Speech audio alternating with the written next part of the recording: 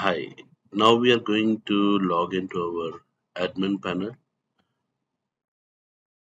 and there we see a new update. As you can see, there is a red notification under updates that shows update to new version, that is 6.03. All you have to do is to simply click this and it will start updating. What it will do, it will download the update from the repository, just like Windows or any other application updates.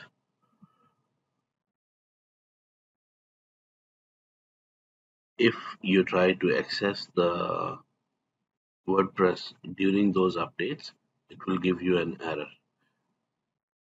But you can see it went into this. It went into maintenance mode. After maintenance mode, it updated successfully, and it gave us the new updates news. Whatever update has been performed. So, what is new in this WordPress release? Version 6.0.3 is, you can check under news 6.0.3. So it is basically a security release. To get latest security release automatic, you can switch to automatic updates for maintenance and security releases only. If you click that on your WordPress installation, now you will receive automatic updates for security and maintenance release from now on. If you want to enable automatic updates for all versions, that means any update that happens, that your website or your WordPress site will automatically be updated, switch to enable automatic mode for all versions. So there are two options that you can switch to: the security versions only or all versions. We better remain on all version. But what is under 6.03? It is mainly a security update that includes security. The stored XSS.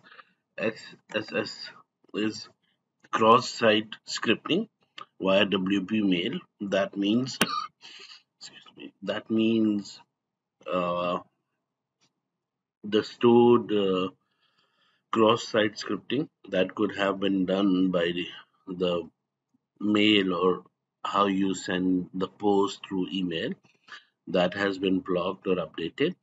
Open redirect, that is WP nonce, that is closed. Sender email address is exposed in WP mail, that has been closed, so it is not no more exposed in this after this update.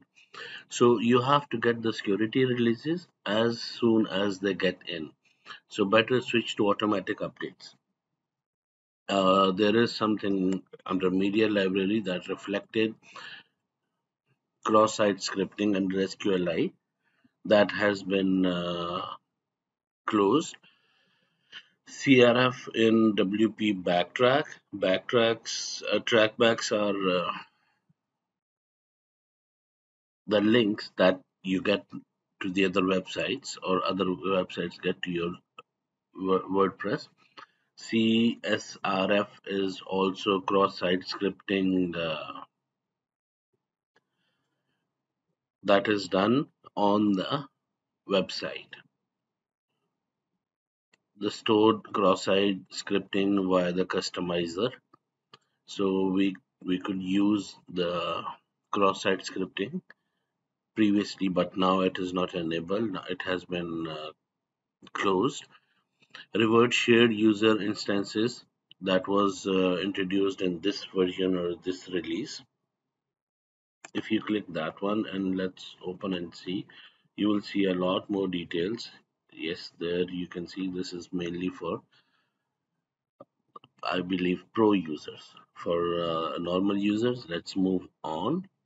Stored cross-site scripting in WordPress via in WordPress core via comment editing. People could use comments under the page or the post and use cross-site scripting.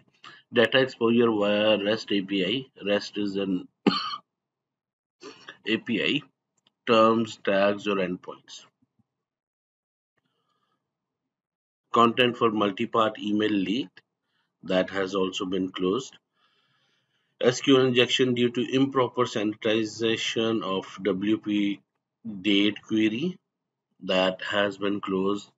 RSS widget stored under XSS has been closed. Stored, so it is mainly cross-site scripting SXXSS in the search block, cross-site scripting in the image block, cross-site scripting in RSS, and fix the widget block for cross-site scripting. So mainly there was a huge cross-site scripting issue that has been closed or that was discovered and has been closed now. And these are the contributors who made these changes or these security updates possible. Thank you very much for watching.